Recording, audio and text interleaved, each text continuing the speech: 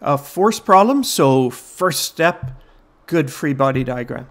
And so let's make use of this diagram that we have on the side. We'll turn it into a good free body diagram.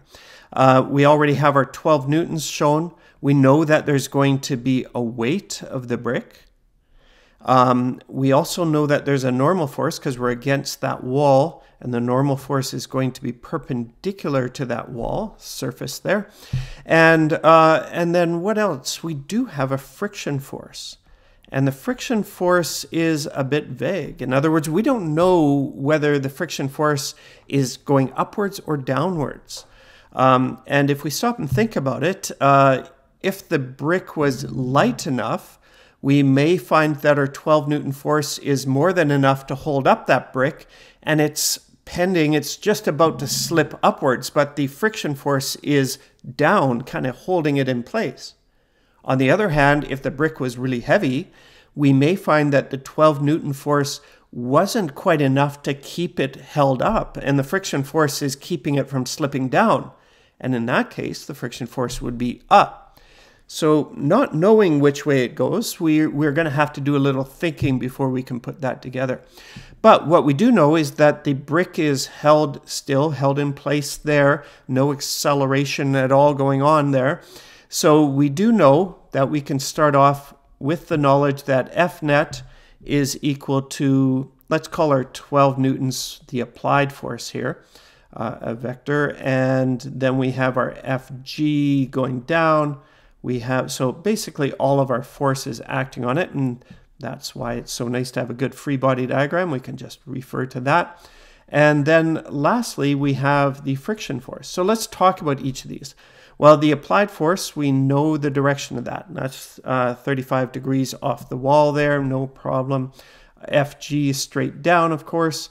Fn is horizontal, perpendicular to the surface again. And the friction force, as we discussed, we have no idea yet. All right, so we're going to have to crunch a little bit of numbers before we can actually put together a vector addition diagram, because we don't really know how that friction force is going to fit in there. So let's get started with that. So for part A, our weight of that brick, just being mg, would be, we're told, 0.5 kilograms and 9.8 meters per second squared. And we calculate that 4.9 newtons, and we know that that would be downwards. Okay, so that's good. So if we were to start sketching out our vector addition diagram, we could say there's our 12 newtons. And then our Fg is going to be there. Now, does the Fg go to the very bottom of that 12 Newton? In other words, does it pass this point? Or is it less than that? Is it greater than that? That tells us something about the friction. So before we can go further, maybe we should determine what's the vertical component of that 12 Newton applied force. That will tell us how, whether we make this shorter or longer, this Fg. So let's go ahead with that. The Fa, and we'll call it Fay, the vertical component of Fa, and just a little bit of trig, is going to be 12 newtons cos 35, and calculate that, 9.8 newtons. And that's in an upwards direction because we're talking about the vertical component of that Fay, and it's to the upper right. So as we can see, the Fay is a lot bigger than the Fg. And so that means our Fg, it only goes down about halfway. And so we can show this as our Fg here. And we'll fill that in. Now, what does that tell us? Well, we know that the normal force is going to bring us back to the beginning because we know that the net force, as we pointed out, is 0. So that leaves us with our friction force to fill in that last gap. And so normal force here, and the friction force must be down. All right. So that's what that tells us. And in this case, let's just think, does that make sense?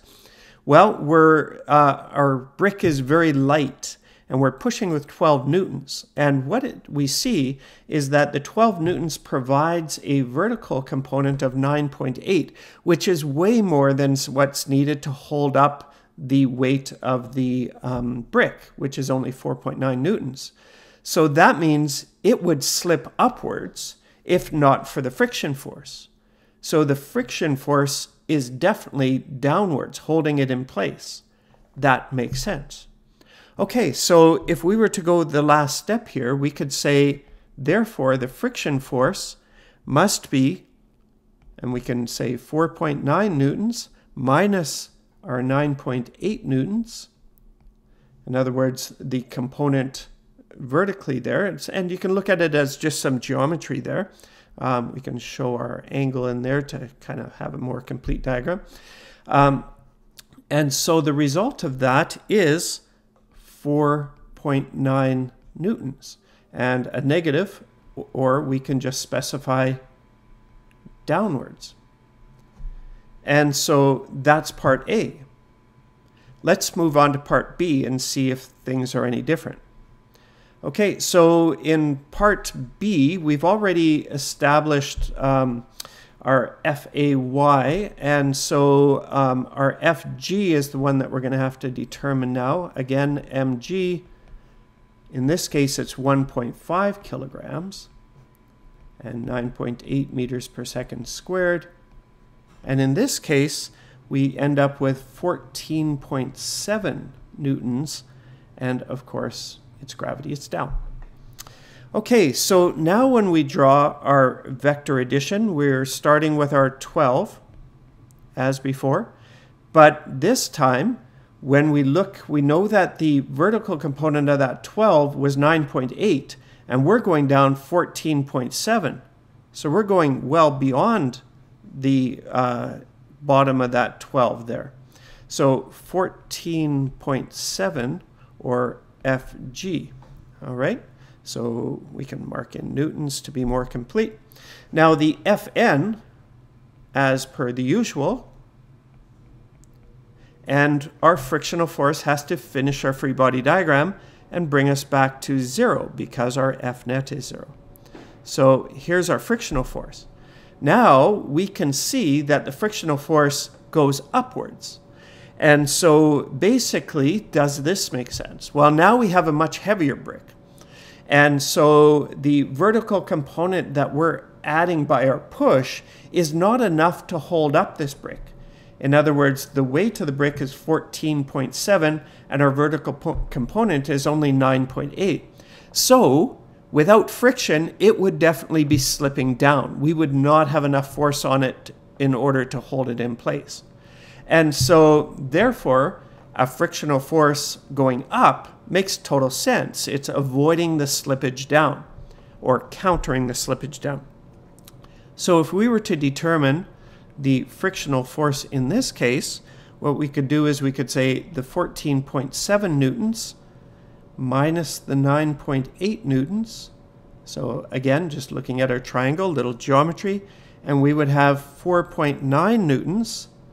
But in this case, it would be upwards.